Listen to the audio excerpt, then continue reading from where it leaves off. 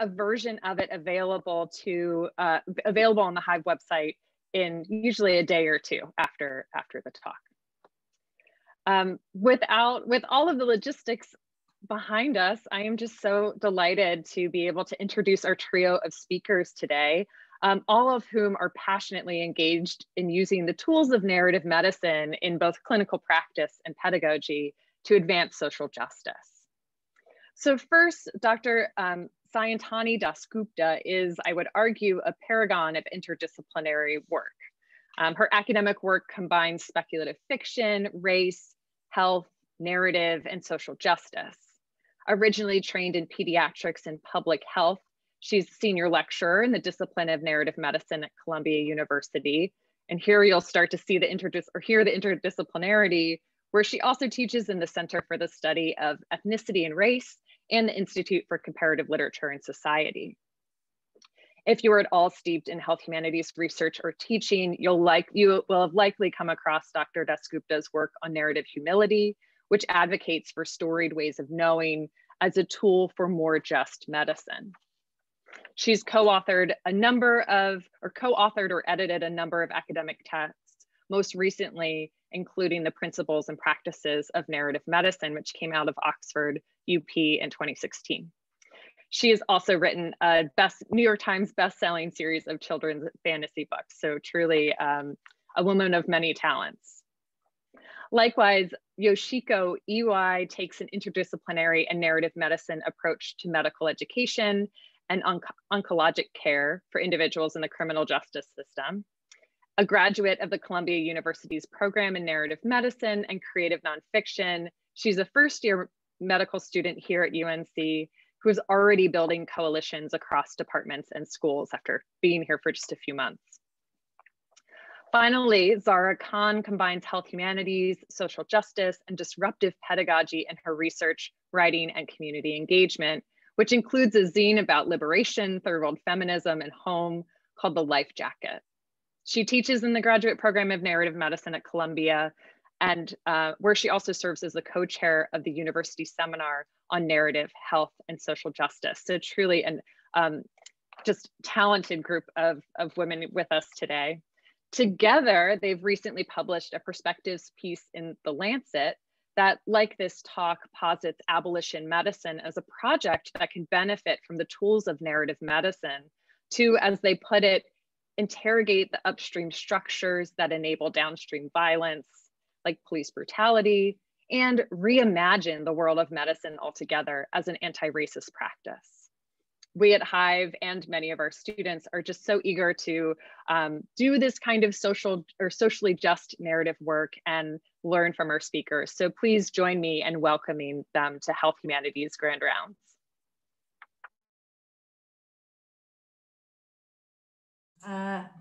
Thank you so much. We'll just take a moment to share screen and get our sharing in order. Here we go. All right. There we go. Can everyone see that? Yes? That looks great. All right. So thank you so much for having us. And I will turn it over to Yoshiko, who will start for us. Thank you, HIVE, for having us. And thank you so much, Dr. Weed, for the very generous introductions. And thank you all in the audience for joining our talk today on abolition medicine, reimagining the role of social justice in healthcare.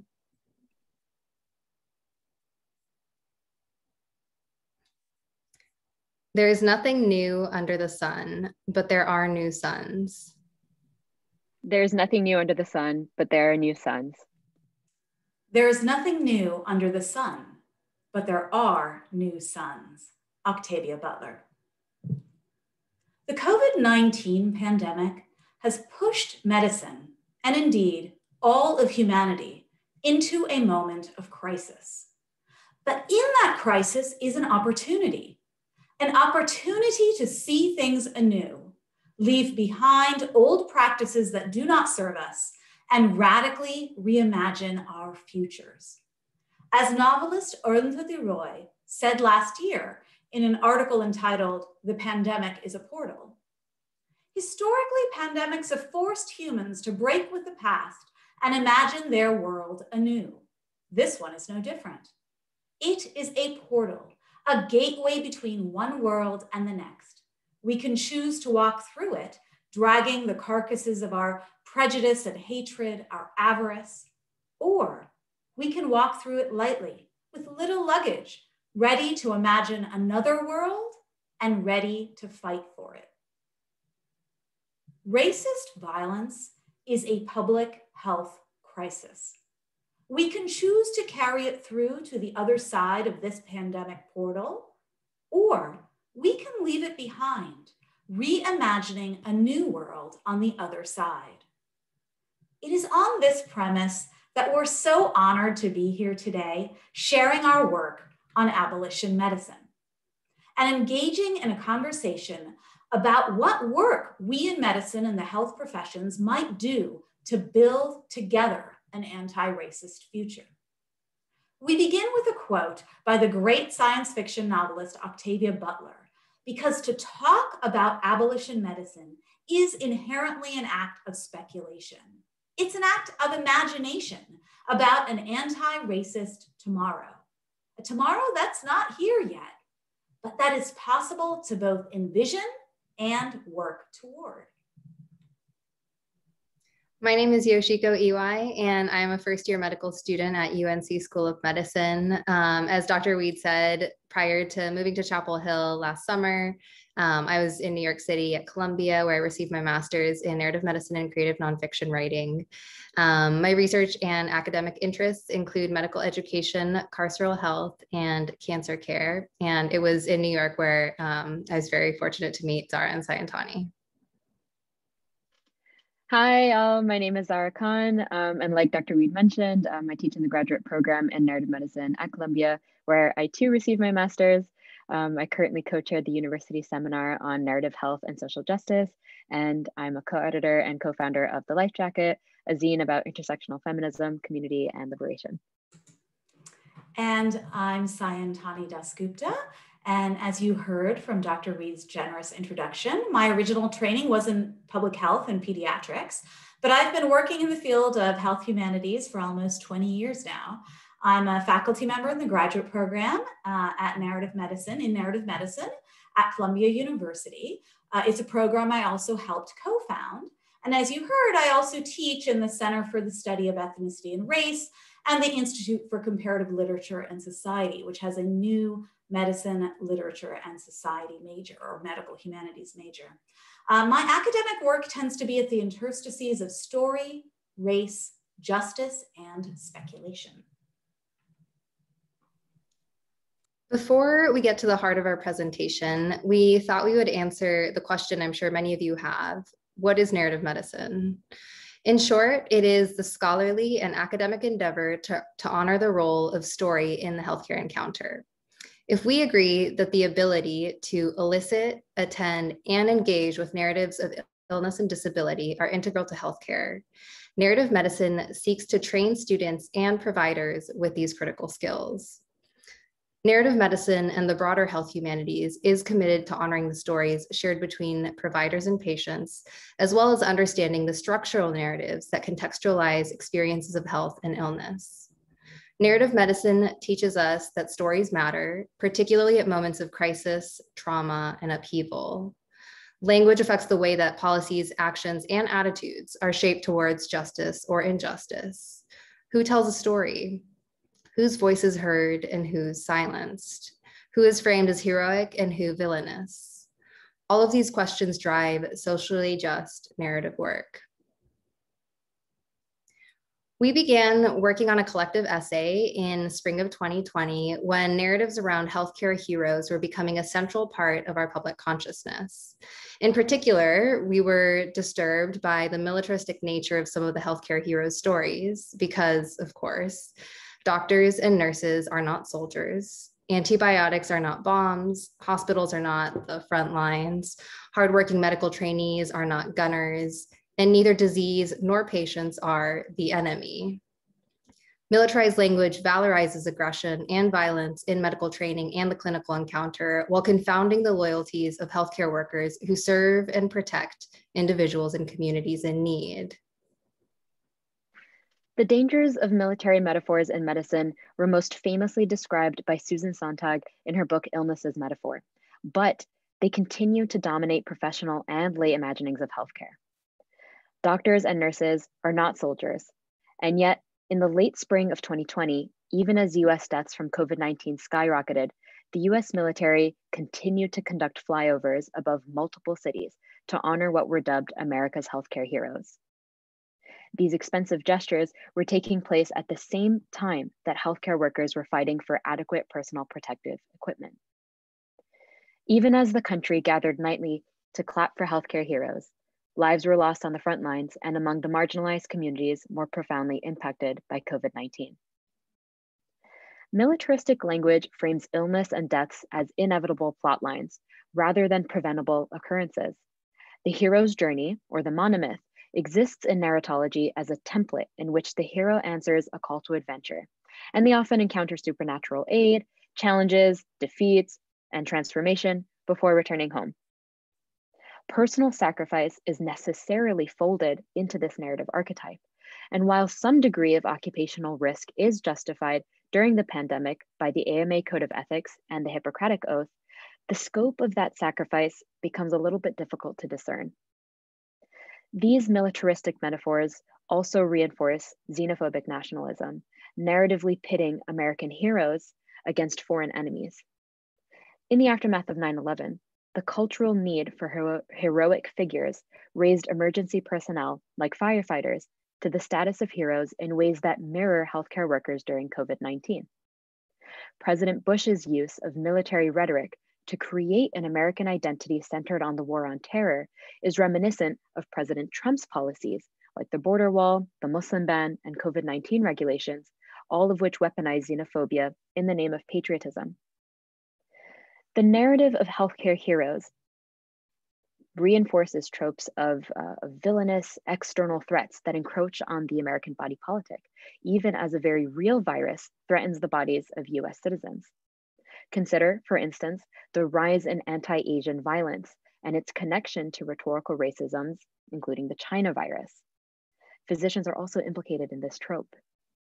There are numerous instances in the last year of Asian American physicians or healthcare heroes facing racist comments from patients, including refusal of treatment.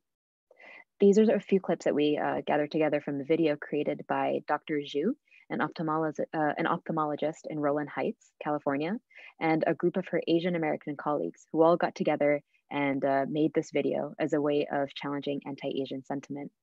Among these images, one notable quote, which you'll see in the center image on the slide, is, "But I'm on the front lines risking my life to save yours."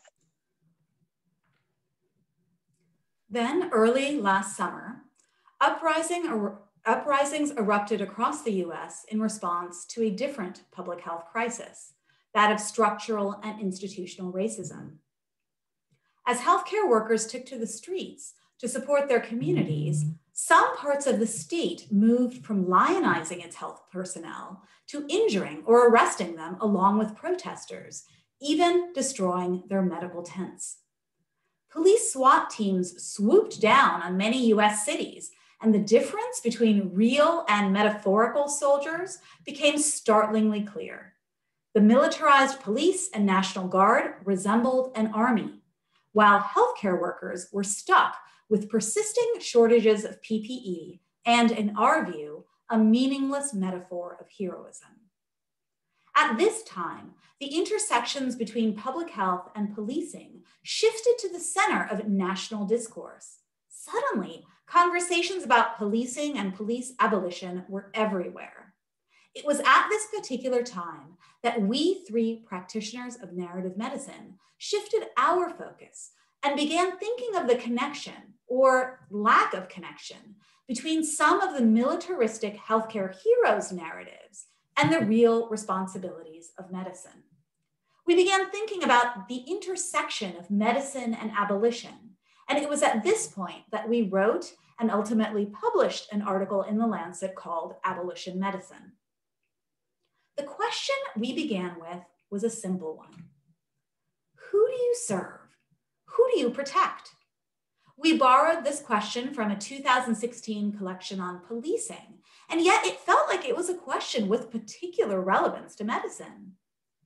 This, of course, isn't a new question in our fields. It's been asked before. American medicine was, after all, founded on a disturbing history of racist practices. Consider the invention of the pelvic speculum by Dr. J. Marion Sims, who has been called the father of modern gynecology.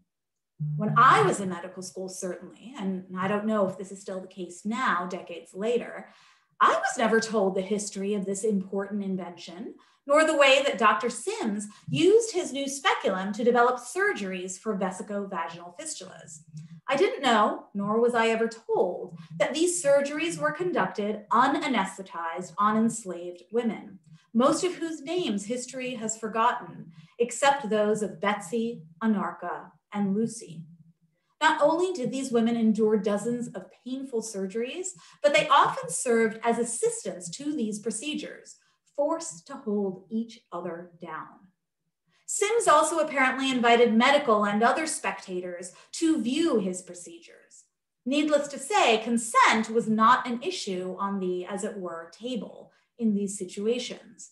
It wasn't until some students from my own institution, Columbia, protested a statue of Sims, which was up near Riverside Park, that this statue in New York City came down in 2017.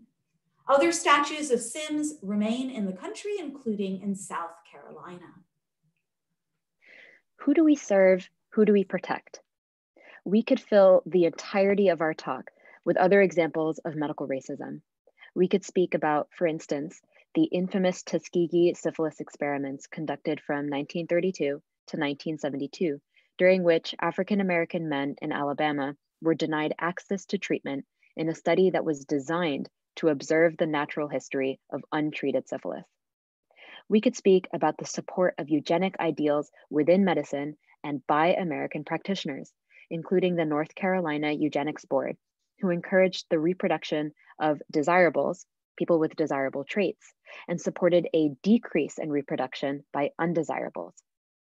We could speak about the ubiquitous Fitter Families contests, which happened all across the US, where during a state fair, while you showed off your prize-winning pumpkin or your livestock, you could also compete for the fittest, meaning white, able-bodied family. If this sounds familiar, you may be recognizing it from Nazi Germany, who drew inspiration for its concentration camps from eugenics movements in the US and the UK, not the other way around. We can look at how, in the name of these eugenic ideals, physicians conducted the forced sterilizations of people like Carrie Buck, who was perceived to be disabled or feeble-minded, and activist Fannie Lou Hamer, who was sterilized without her knowledge, without her consent, in a procedure that was so common, Fannie Lou Hamer famously called it the Mississippi appendectomy. The list continues with the forced sterilizations of Indigenous women by the Indian Health Services in the 1960s, and Latina women in California through the 1970s. And of course, we would be remiss if we did not point to the way that this practice is still continuing today inside US prisons, group homes, and detention centers. So who do we serve? Who do we protect? How do we make sense of a 2016 study that showed that medical students think that Black patients feel less pain than white patients? This finding can be traced to cruel, self-serving theories that justified the corporal punishment of enslaved Black people by suggesting that Black people had thicker skin and therefore could tolerate harsher physical conditions and pain better than white people. And this is related to current day evidence that physicians undertreat Black patients' pain. How is that study, the Hoffman study, in turn related to the epidemic of Black maternal mortality that we see in this country? The connection between all of these points is institutional racism. So who do we serve? Who do we protect? If we want a safer and more equitable system of public health, we must reckon with our healthcare system's history of racist practices. Contending with that violence and working to resist hundreds of years of oppression is part of our work.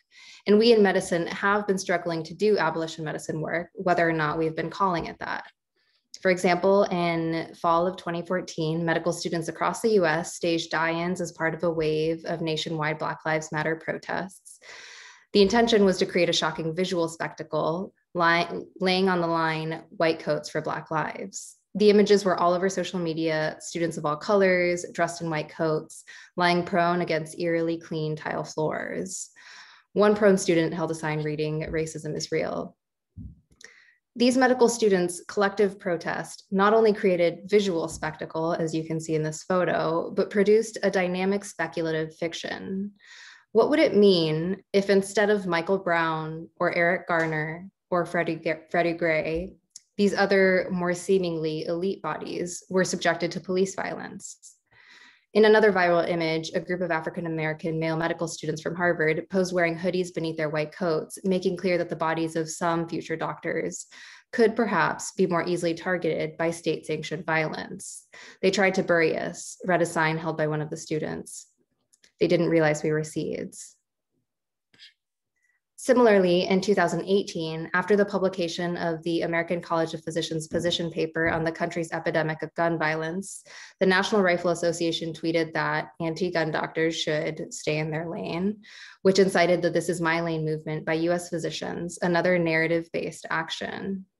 Here, too, doctors relied on the spectacle of visual storytelling, posting images of their bloodied scrubs and shoes and the exhaustion of their post-shift faces as they described the horrors of treating victims of gun violence. These physicians and physicians in training told painful stories and created arresting visual ones, not only to make clear who they serve and protect, but also to impact concrete changes in policy, legislation, and governmental funding. Who do we serve? Who do we protect? In 2020, many healthcare heroes again knelt in solidarity with protesters and delivered care to those injured by rubber bullets, tear gas, and police violence, as they called out the names of Breonna Taylor, Ahmaud Arbery, and George Floyd. In narrative medicine and the health humanities, we often turn to structural competency, a term coined by doctors Jonathan Metzl and Helena Hansen, which suggests that medical trainees need to be taught to recognize upstream causes, such as food deserts and housing insecurities, of downstream health consequences, like heart disease and diabetes. What has become clear for us is that police violence is the upstream cause of this downstream pain, death, and disproportionate suffering. Police brutality is a public health emergency. As healthcare workers, there's a need to imagine new possibilities for public safety that emerge from public health as opposed to endangering it. We must tell new stories about medicine, community, and care. One way these new stories can be told is through the priorities of our healthcare organizations. In a 2018 statement, the American Public Health Association put out a policy statement called "Policing Harms Public Health," in which they stated the following: while public safety is essential for public health, as a society, we have delegated this important function almost exclusively to law enforcement. Evidence of continued law enforcement violence shows that US policing has failed to equitably deliver safety, placing an inequitable burden of mental and physical harm on socially and economically marginalized populations.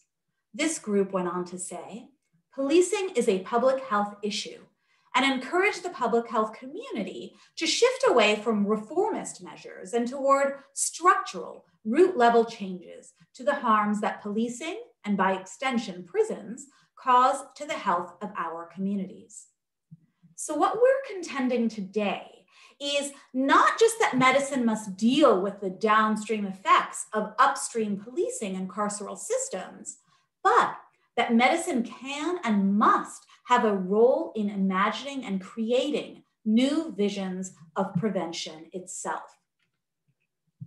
Consider, for example, the framing of community safety offered by Minneapolis City Council person Philippe Cunningham, during a June 2020 virtual town hall hosted by President Barack Obama on policing and racism.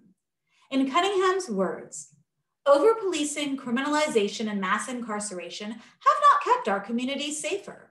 In fact, people getting caught in the criminal justice system further disenfranchises Black and brown folks, pushing us more to the margins of society. Our system's obviously broken. It's time for a new system of public safety. What does it mean to keep our communities safe? We have a paradigm for that. It's the public health approach to public safety. Cunningham goes on and talks about violence as a contagious disease that spreads interpersonally and intergenerationally. And he gives us a preventative framing. In other words, he says it is not enough to recognize that racist violence or police violence is a public health crisis, which it is. We must also ask ourselves what we in medicine can do to prevent it from occurring. There can be no apolitical humanitarian approach to police brutality. The violence that is and has been happening across the US is being caused by an institution with concrete funding sources, the police.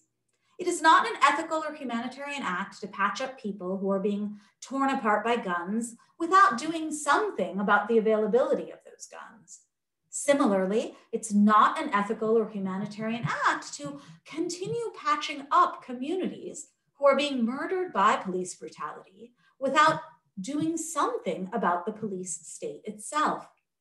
Past attempts at US police reform, whether body cameras or increased anti-bias training, haven't been enough to prevent racist police brutality or the deaths caused by it. We believe we must serve and protect the communities we care for by working toward alternative systems of community care, which brings us to abolition medicine. Okay, so what is abolition medicine? Abolition medicine invokes W.E.B. Du Bois' 1935 notion of abolition democracy, a vision based not only on breaking systems down, but necessitates building up a new, healthier, and more just society. Abolition has been pushed forward and expanded by activist scholars like Angela Davis, Ruth Wilson Gilmore, and Mariam Kaba, all of whom have argued that the abolition of slavery was but one step in an ongoing process of abolitionist practices to address racialized systems of policing, surveillance, and incarceration. What's become clear to us is that our nation's network of profit-producing corporations that supply services of health and safety are all intrinsically connected. The military-industrial complex is tied to the prison-industrial complex, which is tied to the medical-industrial complex, all through mechanisms of policing. Therefore, if abolition is the resisting and generative framework to the prison-industrial complex that envisions new strategies of addressing harm without reproducing oppression, then our contention is that abolition medicine is the organizing tool and response to the harms that are being reproduced by the medical industrial complex. So the essential work of abolition medicine is to interrogate upstream structures that enable downstream violence like police brutality, in addition to reimagining the work of medicine altogether as an anti-racist practice. So the question, who do you serve, who do you protect, now takes on a whole new meaning when we place it in the context of abolition medicine. What then does abolition medicine look like? Well, just as examples of policing and violence stretch back years, so too do histories of mobilizing resistance, mutual aid, and collective care networks that exist independently of formalized institutional structures. We see this lineage of community care and health activism in the Black Panther Party's free breakfast program, which aimed to feed thousands of children across the country through mutual aid for each other. And we also see it in their national sickle cell screening program. Theirs was a public health effort created to meet the health needs of the community, and it falls on the same spectrum of public health approaches to public safety that we see the Young Lords implement in the 1970s. They were a Puerto Rican liberation organization that protested and successfully organized an inpatient treatment program for opioid use disorders with Lincoln Hospital in the South Bronx, and they provided additional supportive measures with acupuncture. It's also in line with the same efforts we see today in Oakland by the Anti-Police Terror Project with their program MH First, a mobile mental health first responder team comprised of mental health professionals, doctors, nurses, peers, and community members. The MH First team disrupts the need for law enforcement in response to mental health crises by giving non-punitive and life-affirming interventions through de-escalation assistance. And these are just a few existing examples of abolition medicine in action. In her introduction to Mariame Kaba's new book, We Do This Till We Free Us, Abolitionist Organizing and Transformative Justice, Naomi Murakawa says that Mariame Kaba's work is a portal connecting us to living currents of abolitionist organizing. What would it mean for us to take medicine through that portal and towards new possibilities? Abolition medicine means challenging race-based diagnostic tools and treatment guidelines that reinforce antiquated and scientifically inaccurate notions of biological race, like race correction in EGFR reporting, which perpetuate health disparities in access and quality of care. In words of legal scholar Dorothy Roberts, the way doctors practice medicine continues to promote a false and toxic view of humanity. There's a failure of imagination when it comes to race. What would it happen if doctors stopped treating patients by race? Suppose they rejected an 18th century classification system and incorporated instead the most advanced knowledge of human genetic diversity and unity, that human beings cannot be classified into biological races. What if instead of using race as a crude proxy for a more important factor like SES, doctors actually investigated and addressed that important factor? Race medicine is bad medicine, it's poor science, and it's a false interpretation of humanity.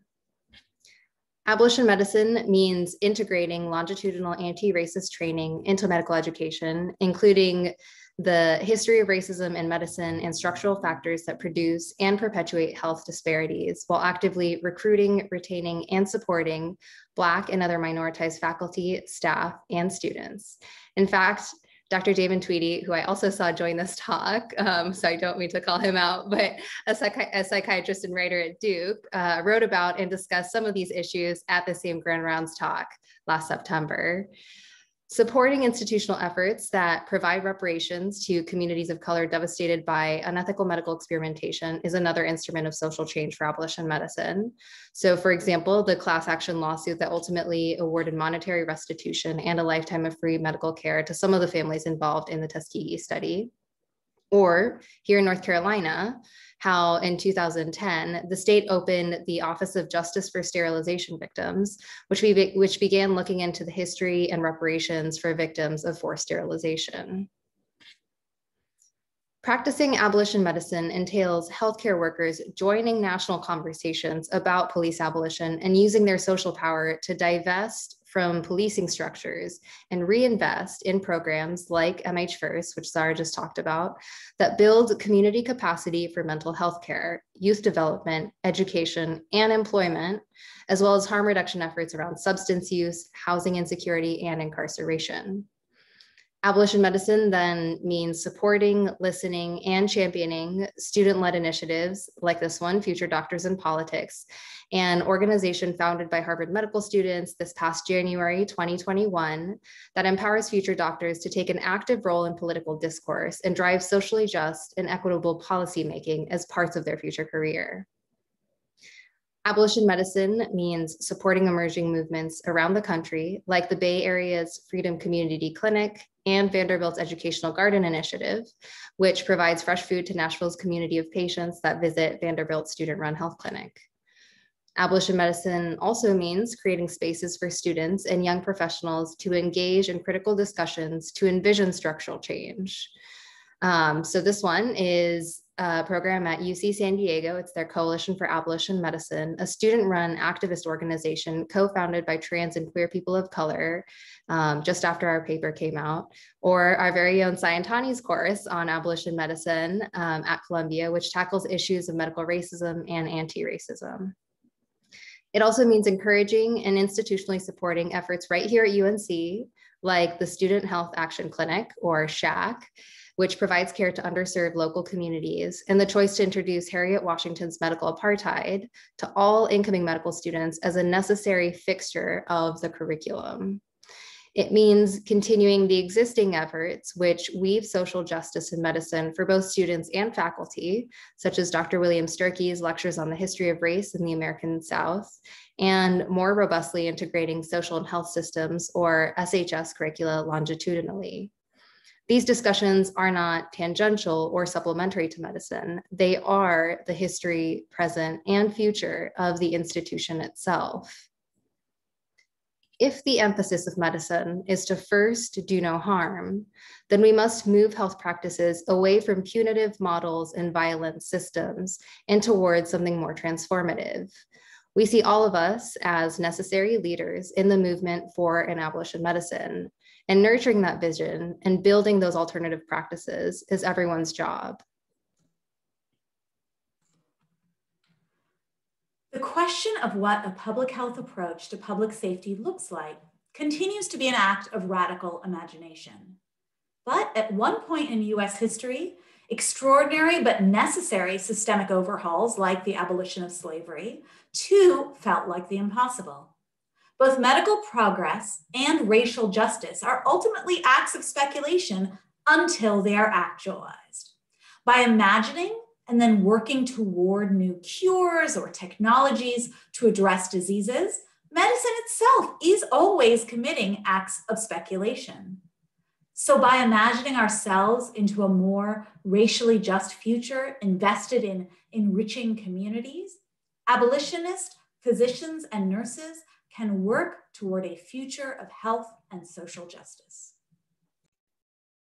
Narrative medicine gives us the tools to see how a phenomenon like militarized metaphors in healthcare obscure structural context by making unclear who we serve and who we protect. Healthcare workers are not instruments of the state. Our duty is to heal communities in need and critique those systems that allow minoritized communities to be disproportionately harmed, while rebuilding those systems in healthier ways. There are no prescriptions or shortcuts, because, as Murakawa reminds us, there are no life hacks to revolution. Abolition requires dismantling the oppressive systems that live out there and within us. Abolition medicine, then, is a practice of inward and outward speculation, of dreaming of a more racially just future and acting to bring that vision to fruition. It's asking ourselves, what is the healing work we aspire to? As anti-Asian hate crimes rise, including the horrific murders in Atlanta, and vaccine rationing continues to prioritize certain communities over others, incarcerated populations continue to lack adequate COVID protections. And as we continue to think about how we can build a healthier, more equitable future in the wake of this pandemic, the work of abolition medicine is as crucial as ever. It is not good enough for us to consider abolitionist practices and discuss or think about structural change only when national headlines grab our attention. We ask ourselves, and all of you, colleagues and future leaders in medicine, who do you serve? Who do you protect? And so with that, we'll share with you only a few of our references. And invite you all to ask any questions. And in fact, we thought we'd suggest to reverse traditional power dynamics in the room. We'd like, I don't know if there's a concrete way to do this, but we'd like to prioritize first student questions, maybe especially those from UNC students, but certainly from any students who are attending. We'd love to prioritize your questions first. And perhaps to help us identify who those are, you're welcome to add maybe student to the, the beginning or end of your question. But it looks like the first question in the chat is from a current UNC medical student. So Megan, I'll let you read the questions. Yeah, thank you so much for that talk. Our first question is from Sahana, who asks, how do you see federal policy playing a role in abolition medicine?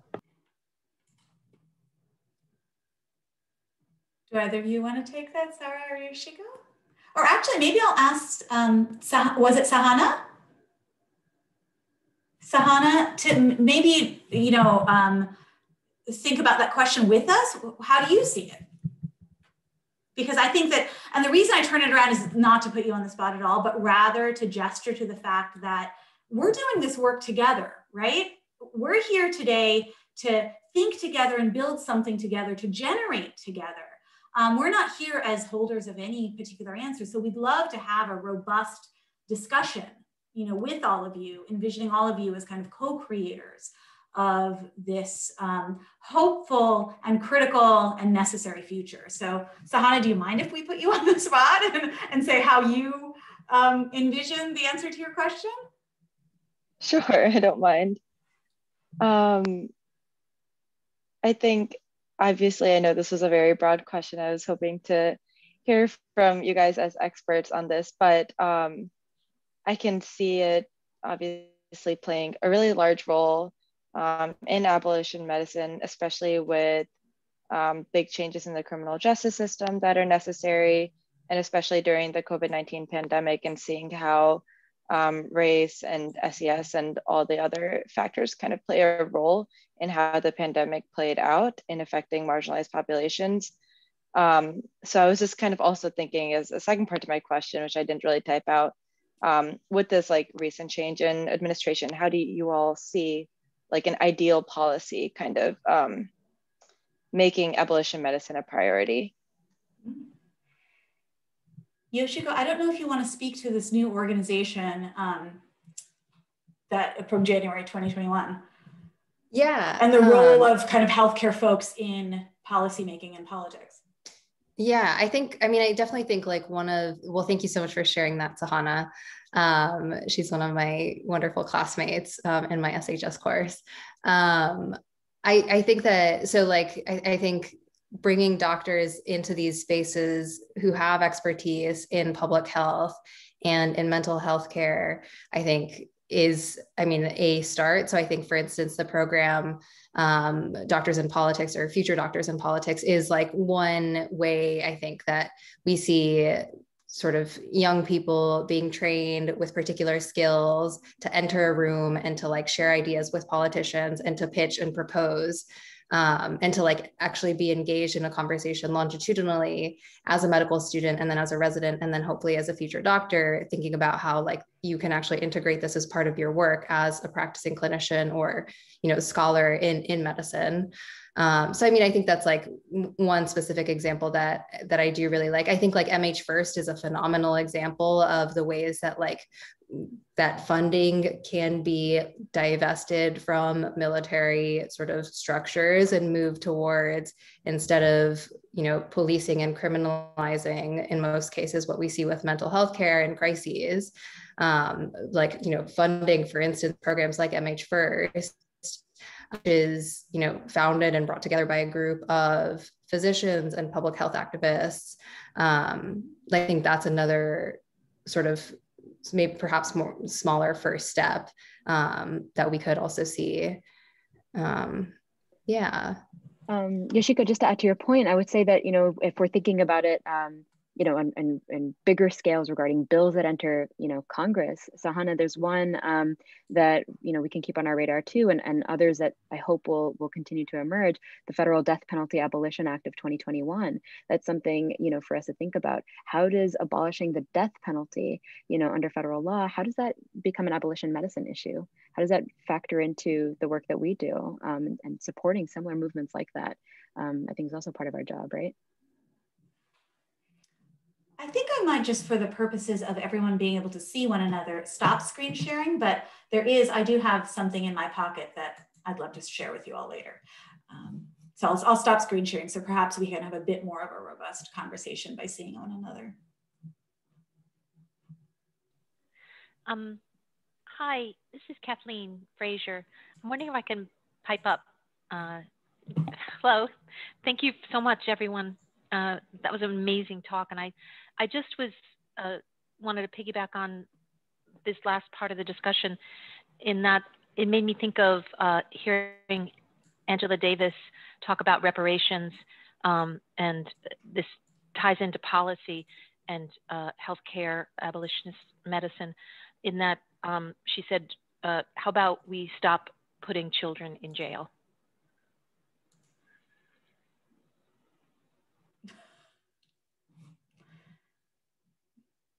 Indeed. Thank you, Kathleen. I don't know if I would ever want to, speak after Angela Davis, but I think that says it all.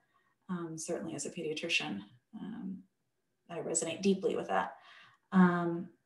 Do we want to go back to the chat? Were there other students who had posted things earlier? We do have another question from an undergrad here at UNC. Karina says, thanks so much for this amazing presentation. I was wondering if there are ways to actualize abolition medicine as undergrads at UNC. So actually, will you just repeat the question one more time? Because I'd love to hear that last bit. Right. She asks if there are ways to actualize abolition medicine as undergrads at UNC. I mean, I think that there are several ways. I'd love to maybe punt to Zahra and Yoshiko to talk about other kind of concrete organizing ways, because at the end, what I'd like to do is show you something that my undergraduate students at Columbia are doing in a seminar called Abolition Medicine, inspired by this particular essay. But maybe I'll point to other organizing and policy, thoughts to that notion of what undergrads can do, and then I'll show you the thing that I've been wanting to show you from my undergraduate students. Sure. Sayantani, thank you for that. I will just share a few words about how we can build our knowledge base first, and then maybe I'll punt it over to Yoshiko to maybe share some of the things that are happening around the country or at UNC specifically. One of the things that has been really helpful for me and some of my friends has been abolition book clubs. And that's something that you can do with your friends, you can do it with your siblings, you can join ones that already exist. One of my very dear friends who's at Creighton right now for med school, she started an abolition medicine book club a year ago, and it has since gained so much traction, and people are kind of calling in her sessions from all over. There are virtual book clubs, that you might want to consider joining that extend beyond abolition specifically as a theme. One of my favorite digital book club spaces is called #BecauseWe'veRead. I'll drop the link in the chat, but it has a robust digital library. You can join a local chapter near you. You can start one near you. You can join live discussions. And I think that those are really great ways of holding us accountable to be participating in community work, really doing it, and really committing ourselves, really committing ourselves to practicing, learning, growing together. So that's one thing that comes to mind as a way to start to actualize it, is to create those community oriented reading groups together. Yeah, and I think Dr. Saunders also just contributed some other organizations like at UNC as well. But I think finding organizations that are doing this grassroots sort of level work within your local community and trying to find a way to physically get involved is one way to sort of experience it and be a part of something that you necessarily, if you can't, found something, in addition to, I think, these sort of more abstract ways of engaging with the information itself. I was just thinking about the UNC has, a phenomenal FIT program, which is the formerly incarcerated and I think transitions program. And it's a program that UNC is led by Dr. Evan Ashkin. And they do incredible community and also sort of, working with larger hospital systems, as well as sort of helping people from the post-release into transition. And I think getting involved with organizations that are already doing this work within your structures and supporting that. And whether that's, encouraging other students or yourself or, wherever you go off next, doing something similar, whatever that might be. I think those are all great ways. So I have a group of mostly undergraduate, some graduate students in a seminar called Abolition Medicine, in which we're pursuing very similar kind of notions as we discussed in this talk, really looking at healthcare systems and what their responsibilities are to a broader kind of abolition ethos. Toward that end, my final project for this class was, as I envisioned it, some kind of public-facing essay or op-ed that I was asking my students to write on a health justice, either a, an issue of medical racism that they wanted to tackle and point out, or a kind of methodology of medical anti-racism that they wanted to lift up. And my students said to me, well, Dr. DasGupta, Sayantani, if you really care about access, why are you asking us to write op-eds for the New York Times? What if we do health justice TikToks? And I said, look, right, this is the moment where you're like, of course you should do health justice TikToks. Like, of course that's the right answer, because we're not just talking about content and material, we're also thinking through how the process reflects the message, right? And who it's accessible to. So I just wanted to share with you, with permission from this student, one health justice TikTok that looks at a public health campaign and does a really quick but accessible anti-racist analysis on and kind of disability studies analysis of this public health campaign. It is but one example of a bunch of accessible health justice TikToks that my students are currently putting out into the world. And I'm so terribly proud of them. So let's see, let me just share my screen and then I'll share my sound as well. Share my computer sound, okay. Can everyone see that? Will somebody just let me know if you can see this? Okay.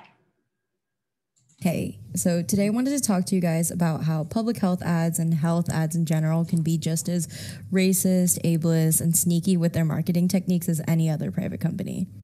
So today I wanted to start with this example of a 2012 ad from the Bloomberg administration, essentially trying to encourage people to drink smaller portions of soda to help with their diabetes management. But let's take a look at how they made this ad. So here we have this person who is in all black and white, meant to look super miserable and with an amputation. And basically what this ad is implying is that they had to get an amputation because they drank large amounts of soda and made their diabetes worse. The controversial part about this ad is that they photoshopped out the model's leg. Here's the original photo that they got from a stock image website. This model wasn't even confirmed to have diabetes, but the health department edited the amputation in. So beyond calling this ad out because lying is bad, I really wanted to talk about the narrative it's creating about race and disability and diabetes. So the fact that the health department intentionally edited an amputation in shows that they're using disability as a marketing tool. To understand why using disability as a marketing tool in this instance actually works for what they're trying to accomplish, Leonard Davis, who's a super prominent disability scholar, explains that we have narratives about normativity and disability in our popular culture that reinforce the idea that people with disabilities are inherently morally flawed or inferior. Since this ad is all about drinking soda, or supposed to be, it's really important for them to create that narrative. Because what this ad is basically saying is that people like this model, aka Black people with diabetes, aren't able to make the right choices and therefore suffer poor health consequences. Even though we know that there's much more that goes into drinking soda and soda consumption, this ad basically blames Black disabled people for it. So of course, lying for lying's sake is bad. But the fact that the New York Health Department went out of their way to fake a disability in their ad shows that they're actively enforcing this idea that Black people's personal choices are part of a pathology and that disability is a marker for poor decision making.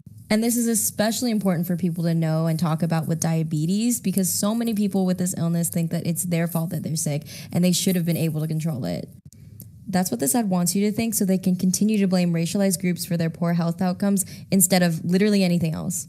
So hopefully you guys found this really quick analysis helpful, and I'd love to hear anything that you guys are thinking in the comments.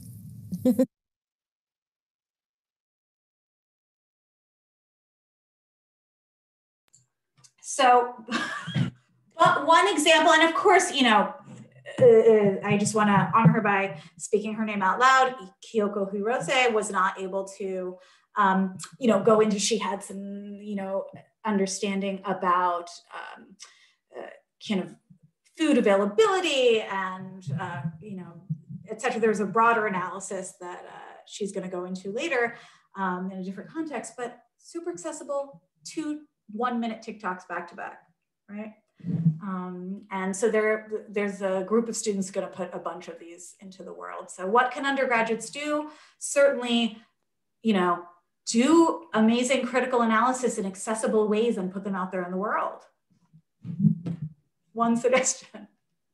How are we doing for time, Dr. Weed? Yeah, so we're right at that 60-minute mark. If you're okay to go another few minutes, we can aim to keep it under 75 minutes, but certainly honoring anyone's time. If you'd like to or need to hop off, please do so.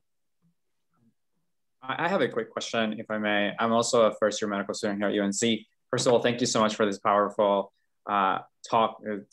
It's quite incredible. I'm looking forward to seeing the recording because there's a lot of notes I want to make. So I kind of had 2 questions. One of them is, Dr. DasGupta, I know there was class that was mentioned or referenced that you teach, and I was wondering how students who may not be at Columbia could access those resources or perhaps even the class if they were interested in, or like, will you have to absolutely be a student enrolled at Columbia to learn more about this and how we can do, what else we could do moving forward. The other question, I know we talked about the militarized rhetoric and language used right now for healthcare workers during the pandemic. And I was wondering, what can we do about that? Obviously, perhaps stop using that language, but I don't know if there were any alternatives or solutions that were offered in the talks. Maybe they were, I kind of missed them. I can answer your first question really quickly. I can share some information with Dr. Reed about the course itself. It's a brand new course that literally, we wrote this essay and then I was asked by the Center for Ethnicity and Race to float a medical racisms course. And I was very honest and I was like, you know what, right now, this was last summer, I was like, I don't think I can teach medical racisms without teaching medical anti-racisms for an entire semester. I don't think my heart can take it. I have to teach the solutions. And so that's how that course came about. It is, right now, it's a brand new course only offered at Columbia, but certainly look at, the UC San Diego, did I say that right? UC San Diego, kind of student-run community course. There are similar kind of thinking spaces and courses popping up all over the place, which is the point, right? Which is wonderful. Alternatives, does somebody else want to take the thought on alternatives to militarized language? To me, I think the militarized language are like the symptom of the broader kind of cultural, issue, right? We can take away the language, but I think we also have to think about like why it's there and what it is that we're invoking when we use it, right? And when we lean so hard into it. I went to medical school a very long time ago, and I'll still poke medical students and be like, y'all still call each other gunners? Is that a thing that's still happening? And they're like, yep, still happening, alive and well. Do you all want to take that point or question? Or Sayantani, the only thing I would add, Kenny, thank you for your question.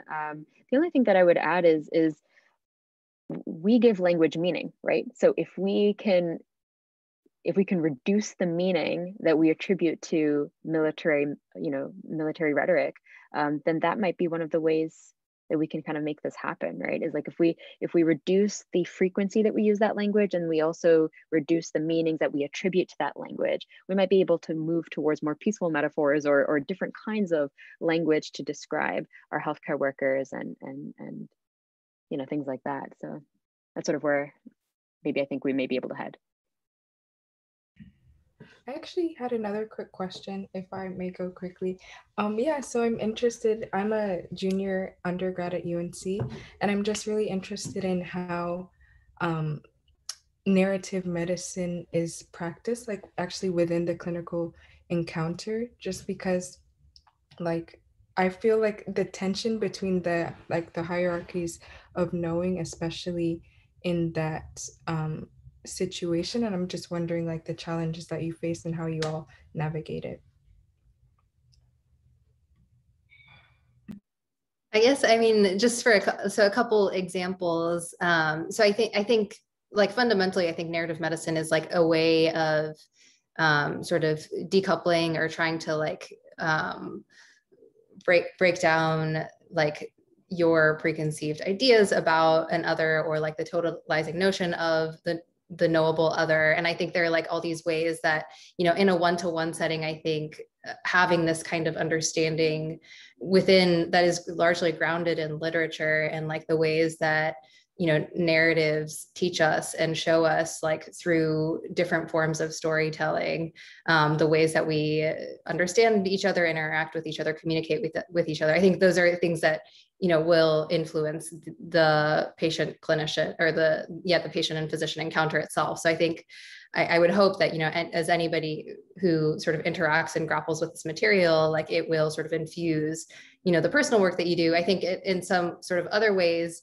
or like broader ways, there are lots of there is a form of the narrative medicine workshop that is a particular kind of health humanities sort of structured session, which you know, now has been offered at hospitals and medical schools all over the country and the world. My friend and I are actually doing a series at UNC on anti-racism this year, and I think those are like very particular spaces where we sort of do the work of engaging with stories or with visual and other art creative materials as a way of sort of trying to decouple and like engage with these questions about the phenomenological other and myself.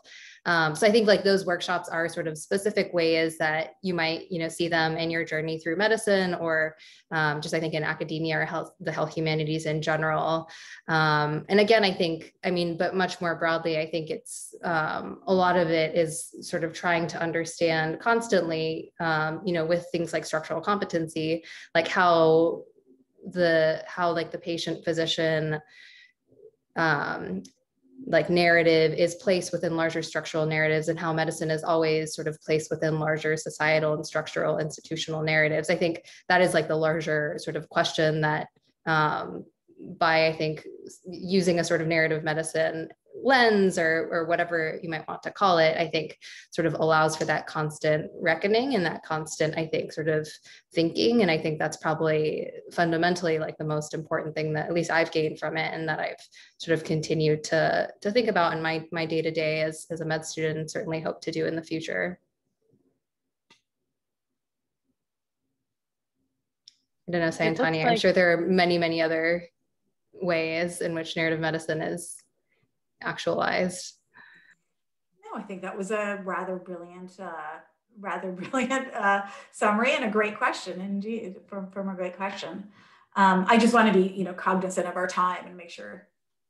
Yeah, it looks like we have another student question in the chat. Megan was going to read, but so it looks like her internet's not going so well. So this is from Noah. And Noah, I'll go ahead and ask, would you like to pose the question yourself, since we're moved to this kind of Q&A, or would you prefer I read it? I can read the question, yeah.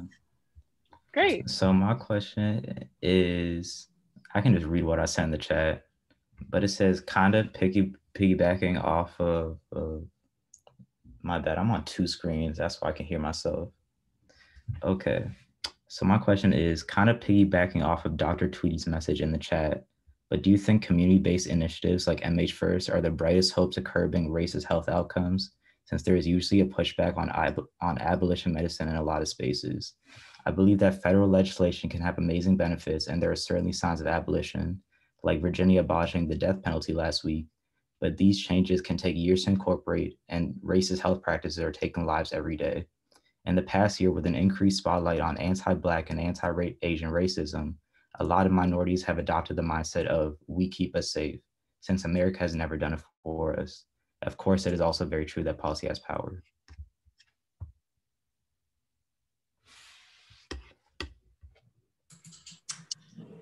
Yeah, absolutely. Zahra, do you want to address this? I mean, the really quick thing I'll say is both,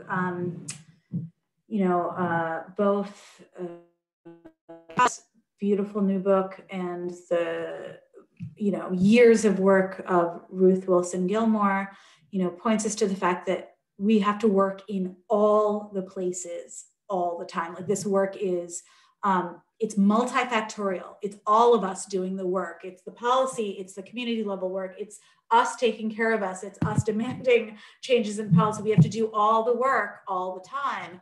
And I think the important thing that, Ruthie Gilmore reminds us is that it's, and Mariam Copper reminds us, and Angela Davis reminds us, is that it's generative work, it's hopeful work. We're critiquing and breaking down systems, but we're creating new and better ones, simultaneously, I hope, and that's the hope, right? That's the generative framework, but yeah, it's all the work. It's all the work in all those spaces. Zahra, do you want to? Yeah, no, thank you. No, that's a really great question. And I think it speaks to just the core of what happens next, right?